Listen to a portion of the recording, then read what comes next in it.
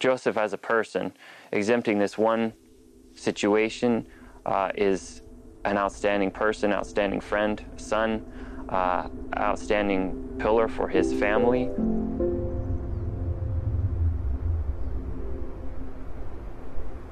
He would give up the little that he has just to help somebody else.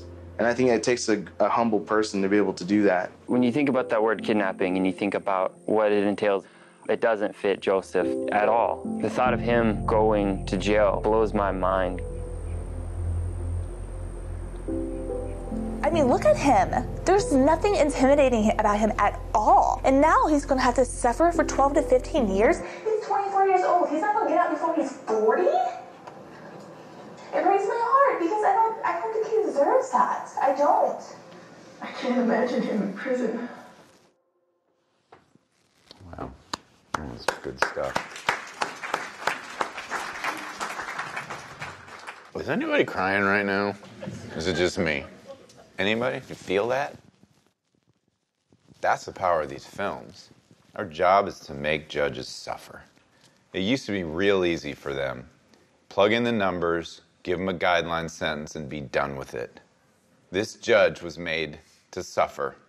And so Mr. DeRoos was a young kid who was head over heels in love with a girl. There's a huge family rift. He snapped, supposedly kidnapped her, had a weapon, and transported her across state lines. So he's facing these massive, terrible, ugly charges, right? A rookie mistake would be to pick an image that was on the nose, like maybe show a jail cell. Instead, they made the choice to show him a little bit younger, Spider-Man t-shirt, that kind of thing. And the judge is looking at that kid saying, that could be my own kid. So this was the one that the guideline sentence was 135 months. He received a sentence of 3 months.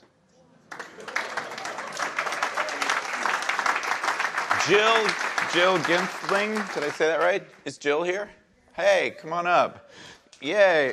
I was very excited that the film was selected for the festival. Quite frankly, I wasn't sure that it was good enough. I helped with the editing, and because I knew the judge, I felt like I could help pick and choose what I thought might be effective for him. First of all, it's a weird experience being on this side of the camera, because I'm usually on that side of the camera. Right. And it's also a weird experience having to sort of pull back the curtain on what we do in these training sessions, because there is like I guess a little bit of secret sauce. I mean, the reality of it is, this isn't your typical sentencing film festival. This is a way we teach lawyers how to do this. It's just a non-traditional learning session. I'm from Arizona. It's a 2-hour time difference. I'm not exactly sure what time it is now, but I'm pretty sure it's wine o'clock. Go and pour yourself a glass, and let's have some fun and get started. The hero's journey is a theory by a guy named Joseph Campbell. One of the ideas behind it is that all great stories include the same characters. Every story has a hero. They're usually just your average Joe in the beginning, because the audience has to relate to him. You're making this up! No, think about it. All great stories have heroes. They start small, with problems to overcome, and then they gain the wisdom and power to solve their conflicts. Sounds like you're talking about Luke Skywalker. Exactly! All right. So that's the stages. Those are the characters. Now let's see if we can make this practical to what we do. The rookie mistake when we do these movies is to just slap someone on a couch and do a parade of talking heads. The juvenile justice system failed when it came to Chris. Child Protective Services wasn't there to save him. Well, I think we both was just trying to survive. That's not a movie.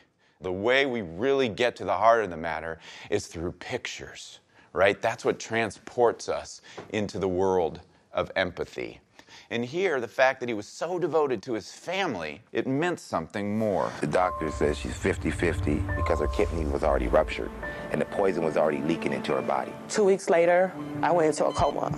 Things was coming due. The rent was due. They was coming to shut off the lights. How was I supposed to pay for it? I was desperate, but I just hope that someone understands why I did it. I'm not saying that I'm not guilty. I'm only human, and try to understand that we all fall short sometimes. Gives me great joy Okay, so there's a big debate. Do we put music in these, you know? And I say if you can do it, do it. And here, Mr. Sloan is a gospel singer. Me and my dad, we make gospel music. So that was him and his dad's music in there, which was absolutely brilliant, and more importantly, it was absolutely integrated into the story, right? So this is a story, an explanation of why this crime happened. He was desperate for money. His wife, the love of his life, had taken ill. He had this transitory possession of a weapon. He made a small amount of money, and now he's in a heap of trouble. So the government's arguing for 33 months. Sentence, 3 years probation. It's really emotional watching these videos, and these films are a real good representation of the real America. The people that we represent are living their lives in this America that most people don't see and don't think about, but this is as real as it gets. These folks are like me. This could be my own son, this could be my own daughter, this could be myself. And so our job is not to go for sympathy. Oh, they've had such a hard life, poor me. That never gets us anywhere.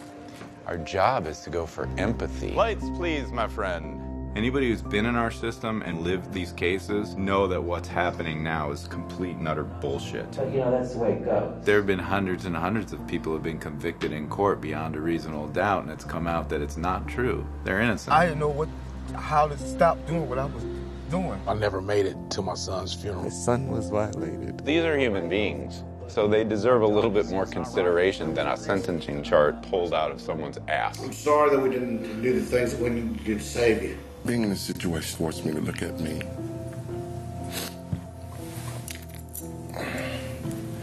And sometimes you don't like the person you see looking back at you. I'm in an adversarial system. It's two sides of the story. They've got their story, I've got ours. Here's your award, Judge's Choice, second place, Enray Marcel Williams. And this is for our habeas unit who produced a kick-ass clemency video. It's like they say about writers, you know? If you want to be a writer, write. Just go write. Make a movie.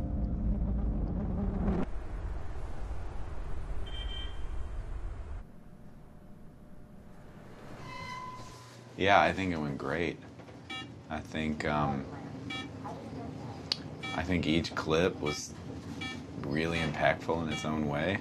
And I was surprised. I was literally crying at the last movie. And I don't know if I cried the first time I saw it, but I felt like maybe it was the energy in the room or something. Like, you could hear a pin drop. I can't promise he'll ever see it, but what would you say if you had a chance? Is documentary filmmaking the literal, absolute truth?